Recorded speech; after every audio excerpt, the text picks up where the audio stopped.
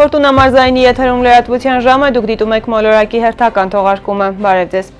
Եվ այսպես Լոռու մարզային փրկարարական վարչությունը տարեկան պլանի համաձայն անցեկացրել հերթական ուսումնավարժանքը։ Այս տարի այն անցեկացվել Թումանյանի տարածաշրջանում։ Ուսումնավարժանքը կրել է և տեսական, և գործնական բնույթ։ Այն գլխավորել է Լոռու մարզպետ Արթուր Նալբանդյանը։ Մանրամասները պատմում է Անահիտ Կարապետյանը։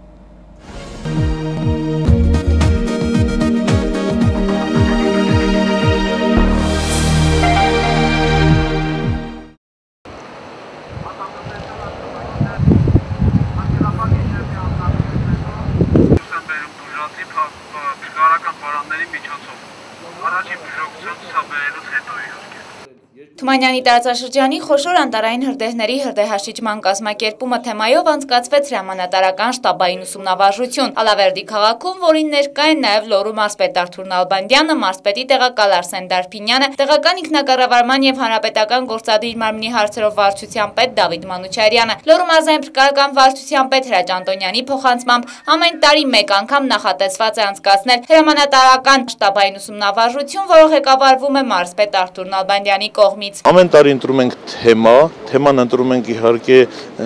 որը որ տիպիկ է մեր մարզի համար, քանի որ անտառային հրդեհները միշտ մեզ համար խնդիրներ են առաջացնում, որոշել ենք այս տարի անցկացնենք թեման անտառային հրդեհների հրդեհաշիջում։ Ուսումնավարժությունն անցկացվեց 3 փուլով։ Առաջին և երկրորդ փուլն անցկացվեց Ալավերդու քաղաքապետարանում, որը տեսական մասն էր, իսկ երրորդ փուլը արդեն գործնականն էր։ Այստեղ ցուցադրվեց հրդեհաշիջումը անտառում տուժածների դուրսբերում, գազի, լույսի, մնացած վթարային ծառայությունների աշխատանքները, ամեն ինչ անցեց նորմալ։ Կարները պատրաստ են նման էքստրեմալ իրավիճակներում զգոն լինելով հասնել օգնության։ Վերջին տարիներին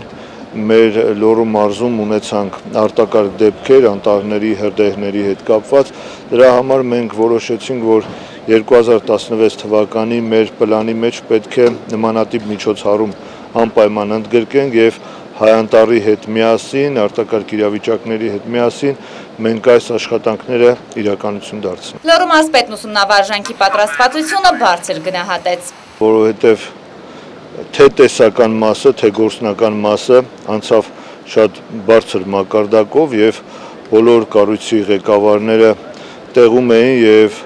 ամենակարևորը արտակարգ իրավիճակների դեպքում իրենք նախատեսված պլանով առաջնորդվում էին։ Սա մեզ համար շատ կարևոր էր և փորձում էինք հասկանալ ուսումնավարժության միջոցով, թե որ կառույցը որքանով է պատրաստ։ Անահիտ Կարապետյան, Համլետ Պապանյան, Մոլորակ, Ալավերդի։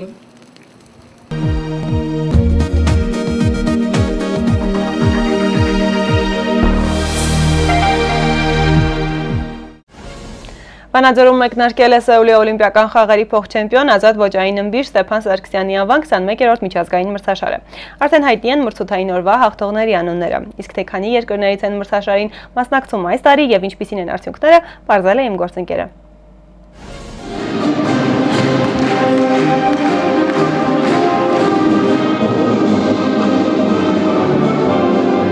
Ստեփան Սարգսյանի անվան ազատ ոճի ըմբշամարտի միջազգային մրցաշարն այս տարի անցկացվեց Սեուլի օլիմպիական խաղերի փոխչեմպիոն ազատ ոճի ըմբիշ Ստեփան Սարգսյանի հայրենիք քաղաք Վանաձորում։ Մարզկենտրոնի Հայաստան մարզահամալիրի մրցակցորքին պատվավոր տեղի համար պայքարում էր 10 պետության 130 ըմբիշ։ Ստեփան Սարգսյանի խոսքով այս մրցաշարերը նպաստում են ըմբիշների զարգացմանը, նրանց մեջ մրցակցության սերմանելուն։ Իսկ այս տարվա մրցաշարի հիմնական նպատակներից մեկն է նախապատրաստվել Ռիոյի օլիմպիական խաղերին, ստուգել մարզիկների պատրաստվածությունը, թերությունների դեպքում էլ աշխատել դրանց վերացման ուղղությամբ։ Երեխաների համար, ասենք, սա մեծ բան է,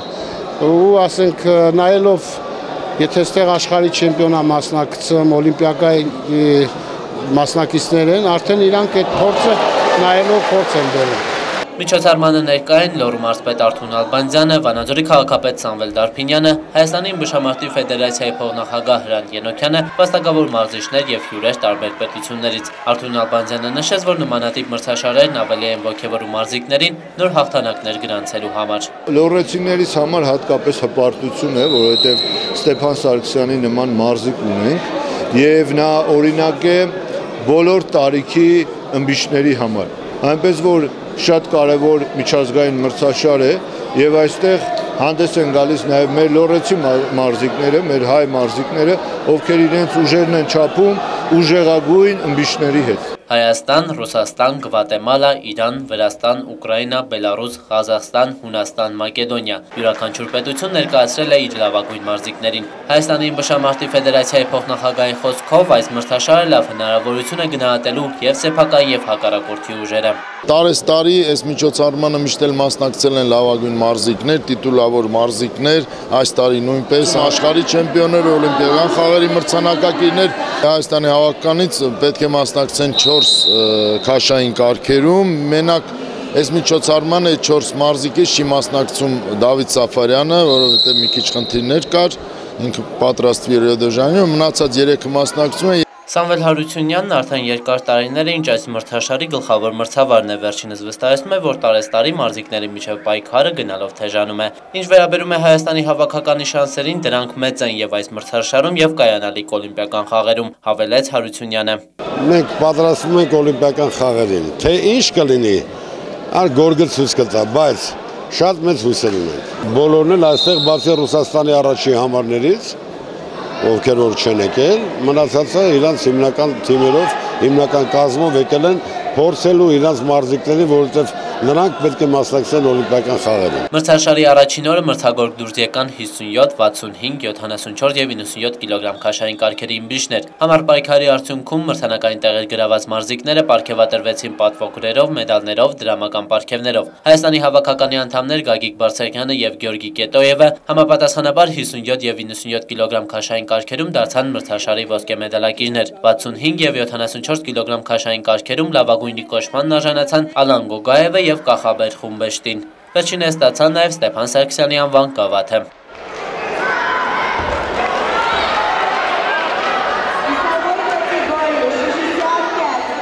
Վաչամատինյան, Արեն Ավագյան, Մոլորակ։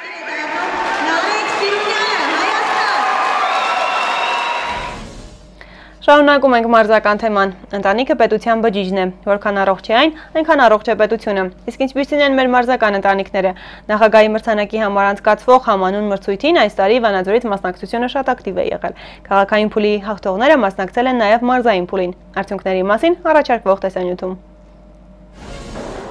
Փոխանցումավազք, թենիս, բասկետբոլ ու խաղային մի քանի այլ մրցաձևերում իր ուժերը փորձող Հովհաննիսյանների ընտանիքը հաջողությամբ հաղթահարել է լավագույն մարզական ընտանիք 13-րդ մրցույթի առաջին, այն է Վանաձորի քաղաքային փուլն ու մասնակցում է մարզային փուլին։ Ընտանիքի անդամները վստահ են իրենց ուժերի վրա ու թեև առաջին անգամ են մասնակցում մրցույթին, որոշել են ամեն ինչ պիտի անեն լավագույնս ներկայանալու համար։ Սպորտով շատ ենք զբաղվում, ուղղակի ընկերոջս խորհրդով առաջ անգամ մասնակցեցինք այս ընտանեկան մրցումին։ Իսկ երկրորդ վարժությունն որ անում ենք, առաջինը մական, գլորմով երկրորդ տեղ արդյունքով նույնն է էս։ Այսինքն ընդհանուր առաջին երկրորդ տեղով ենք գնում։ Շատ լավ էր առաջին տարիներ, բայց լավ ենք անում։ Տրամադրությունը բարձր է, փորձում ենք հաղթենք։ Վանաձորի քաղաքապետարանի ֆիզկուլտուրայի եւ սպորտի բաժնի ղեկավար Գևորգ Մացակյանի խոսքով Վանաձորից մարզական ընտանիքները ակտիվ մասնակցություն են ցուցաբերել մրցույթի նախնական փուլին, նույն կերպ շարունակում են նաեւ մարզայինին։ Տարեստարի ավելանում է մասնակցող ընտանիքների քանակը, այս տարի քաղաքային փուլում մասնակցության հայտ էին ներկայացրել 36 ընտանիք, ասեմ, որ բավականին պատրաստված էին եւ նախքան ասենք մրցումների մասնակցությունը մենք տրամադրում ենք բոլոր մարզաբազաները, որպեսզի ընտանիքները նախապատրաստվեն այս մրցաշարին։ Ուրախալի է ամեն դեպքում, որ այսօր հայ ընտանիքը կարողանում է ակտիվ ապրելակերպին կոչ տալ եւ մասնակցել այսպիսի մրցաշարերի։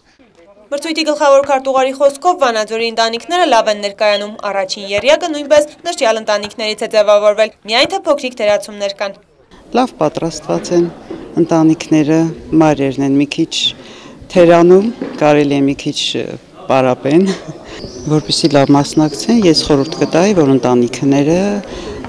երեխայից թե մայրից սկսած պետք է պատրաստվեն մրցումներին, առանց պատրաստվելու չեն հաղթահարի մրցումները։ Մարզի մյուս 4 համայնքների տարիքային 4 խմբերում մրցակցությունը հաղթահարել եւ հաղթողի կոչումը կարողացան նվաճել Վանաձորից 2008-2010 թվականներին ծնված երեխա ունեցող ընտանիքներից առաջին տեղով Հակոբյանների, իսկ 2005-2007 թվականներին ծնվածների շարքում երկրորդ հորիզոնականով Հովհաննիսյանների ընտանիքները։ Մրցույթի հանրապետական փուլը կկայանա հուլիս ամսին Ծաղկաձորում։ Հերմինե Յավրյան, Արեն Ավագյան, Մոլորակ։ Մարզկենտրոնում տեղի է ունեցել նաև պտղի սերով պայմանավորված խտրական ընտրության կամ այլ կերպ ասած սելեկտիվ աբորտների թեմ պայքարող քաղաքացիական ակտիվ խմբի հերթական հանդիպումը։ Գործընթացի եւ քննարկված թեմաների մասին Անի Հարությունյանի տեսանյութում։ Մարզկենտրոնում քաղաքացիական ակտիվ խմբերի հետ հերթական հանդիպումը տեղի ունեցավ դեռ չծնված ու այդպես էլ լույս աշխարհ չեկող աղջիկ երեխաների ծնվելու եւ ապրելու հնարավորությունները մեծացնելու թեմայով։ Հանդիպմանը ներկայ են բժիշկներ, հոգեվորականներ, հասարակական կազմակերպությունների ներկայացուցիչներ, դպրոցի տնօրեններ։ Հանդիպման հիմնական նպատակը դպրոցներում բարձր դասարաններում դասընթացների անցկացումն է, պտղի սեռի խտրական ընտրության բացասական հետևանքների մասին եւ ապագայում առողջ եւ ամուր ընտանիքների ստեղծման համար։ Հարցը բավականին հասարակական բնույթ ունի, վիճակագրության տվյալներով սեռով պայմանավորված հղիության ընդհատումները բերում են հապագա դեմոգրաֆիկ փոփոխությունների հասարակության մեջ, դա է մեզ անհանգստացնող հարցը, բայց այս պահին մենք պետք է աշխատանքներ տանենք առանցին ընտանիքների հետ, որպես անձնական մոտեցում իրենց ընտանիքներին, նպատակ ունենալով ապագայում շտկել կամ ավելի բարելավել մեր հասարակության դեմոգրաֆիկ պատկերը։ Մեզանում շատերը դեռևս շարունակում են մտածել, որ օջախի միայն առուզավակի միջոցով է հնարավոր վառ պահել եւ հղիության արհեստական ընդհատման միջոցով կասեցնում են աղջիկ երեխաների ծնունդը։ Հենց այսպես էլ տարեկան 1400 աղջիկ եւ ապագա մայր Հայաստանում զրկվում է կյանքի իրավունքից։ Երևույթը ավելի քան մտահոգիչ է։ Ճիշտ նատոտ արդեն երկար ժամանակ է, ինչ պետական մակարդակի վրա է դրված պտղի սեռով պայմանավորված վիճեցումների խնդիրը, որովհետև սա արդեն դարձել է ազգային խնդիր մեզ համար եւ բնական է, որ պետական պատկան կառույցները, հասարակական կառույցները, քաղաքացիական հասարակական կառույցները, ազգային եկեղեցական կառույցները յուրաքանչյուրն իրենց լուրջ մտահոգություն են բերում, որովհետև սա մեր բնականon ֆիզիոլոգիական զարգացմանն անգամ խաթարող երևույթ է։ Ժամանակ առ ժամանակ եւ հավաքներ եւ մասնագետների խորհրդատվություններ եւ որոշակի ուրեմն գործելավոճերը մեծ արդյունք կտան այս առումով եւ վերջապես դադար կառնի ընդհանրապես արհեստական վիճեցումը ընդհանրապես, որը մեծագույն հանցանք է Աստծո առաջ։ Քննարկումներն ու հանդիպումները կկրեն շարունակական բնույթ, ապագայում առողջ ընտանիքներ եւ հետեւաբար ամուր պետություն ունենալու նպատակով։ Անի Հարությունյան, Արեն Ավագյան, Մոլորակ։ Վերջին շրջանում տեղացած հորդառատ անձրևների հետևանքով արտակարգ դեպքերի թիվը շատացել է։ Տուժել է ոչ միայն մարզկենտրոնը, այլ նաև մարզի մի քանի համայնք։ Օրվա արտակարգ դեպքերի ամփոփել է Վաչե Մադինյանը։ 911-ի օրագիրն է հաջորդիվ։ Հարգելի հեռուստադիտողներ, մենք գտնենք Լոռու մարզային բժշկական վարչության ճգնաժամային կառավարման կենտրոնում մարզում գրանցված արտակարգ դեպքերի մասին կզրուցենք 911 օպերատոր Նելի Անտոնյանի հետ։ Բարև ձեզ, կներկայացնենք քանի հեռախոսազանգ եք ստացել ճգնաժամային կառավարման կենտրոն, ինչ բնույթի հեռախոսազանգեր են եղել եւ որ դեպքերն են սպասարկվել։ Բարև ձեզ, այսօր Լոռու մարզային ճգնաժամային կառավարման կենտրոն ստացվել է մոտավորապես 300 հեռախոսազանգ, որ հիմնականում տեղեկատվական բնույթի էր։ Նշեմ նաև, որ Վանաձորի բժշկական կենտրոնից ստացվել է տեղեկատվություն այն մասին, որ Վանաձոր քաղաքի բնակիչ 86 թվականից ծնված Ներա Հովհաննիսյանը անհայտ նյութից թունավորվել է։ Տեղափոխվել է հիվանդանոց, ընդունման պահին նրա վիճակը գնահատվել է միջին ծանրության։ Նշեմ նաև, որ ահազանգ է ստացվել այն մասին, որ Չուխաջյան փողոցի մոտ երեխա է ընկել տանձուտ գետը։ Դեպքի վայր է մեկնել մեկ մարտական հաշվարկ։ Պարզվել է, որ գետն է ընկել 1982 թվականին ծնված Միխայել Կիրակոսյանը։ Բնակիչների եւ բժշկարարների ջանքերով քաղաքացին դուրս է բերվել գետից։ Նրա կյանքին վտանգ չի սպառնում։ Ստացվել է ահազանգ նաև այն մասին, որ տարեց կինը կորել է Եղեգնուտ համայնքի մոտակա անտառում, մեկնել է մարտական 1 հաշվարկ, Վահագնաձորի եւ Եղեգնուտ գյուղերի միջև ընկած հատվածում բժշկարարները գտել են 1930 թվականին ծնված Ռիմա Մադոյանին։ Հոսպիտալացման կարիք չի եղել։ Ահազանգ է ստացվել, որ Արնաձոր քաղաքի Սարոյան 22 տան մոտակայքում օձ է նկատվել։ Բժշկարարները օձին բռնել են եւ տեղափոխել են անվտանգ տարածք։ Վերջին շրջանում մարզի մի շարք համայնքներում հորդառատ անձրևների պատճառով գետերը վարարել են։ Բացի Վանաձոր համայնքից մյուս համայնքներից ստացել եք ահազանգեր գետերի վարարման հետ կապված։ Մենք ահազանգ ենք ստացել Գուգարք տարածաշրջանի Շահումյան գյուղից, քաղաքացին կենթանի կանչով դիմել է ճգնաժամային կառավարման կենտրոն առ այն, որ Շահումյան գյուղի առաջին փողոցում 8 հասցեում գտնվող ոչ բնակելի շինությունում ջրահոսք է նկատվել եւ ջուրը ողողել է շինության տարածքը, մոտավորապես 100 քառակուսի մետր տարածք։ Շնորհակալություն եւ վերջում ավտոճանապարհների մասին խոսենք, Աշտին Լարսի ավտոճանապարհը անցակետը բաց է լինելու, թե մինչեւ հիմա փակ է։ Նշեմ, որ ժամանակավորապես փակ է վերի լարս անցակետը եւ մոտավորապես մեր նախնական տվյալներով մոտավորապես 1 շաբաթ պետք է փակ լինի։ Շնորհակալություն 911 օրագրի համար այսօր այսքանը։ Հաջորդիվ ծանոթացեք նաև սպասվող եղանակային կանխատեսումների Ներն Անդոնյանի մեկնաբանմամբ, իսկ ես ձեզանով հրաժեշտ եմ տալիս։ Ցտեսություն եւ ամենայն բարիք։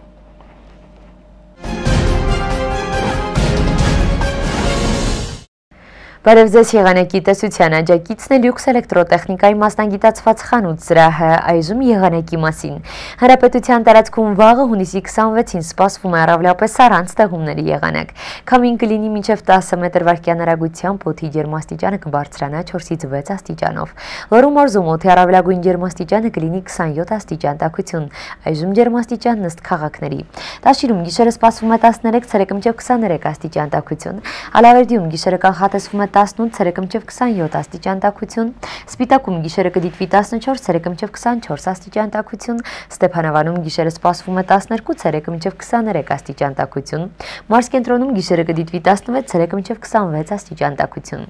Երևանում գիշերը սպասվում է 19, ցերեկը մինչև 33 աստիճան տաքություն։ Ամերիկայի արևմտյան Վիրջինիա նահանգում զոհվել է 23 մարդ, փլուզվել է ավելի քան 100 տուն, հազարավոր մարդիկ առանց էլեկտրականության են մնացել։ Իշխանությունները մտավախություն ունեն, որ զոհվածների թիվը կաճի, որոնողական փրկարարական գործողությունները շարունակվում են։ Ամերիկայի Միացյալ Նահանգների արտակարգ իրավիճակների կառավարման դաշնային գործակալությունը մասնագետների է ուղարկել տարերային աղետի հետևանքների դեմ պայքարելու համար։ Եղանակն այսօր այսպիսին էր, անկախ եղանակից ժպտացեք հաճախ, ցտեսություն։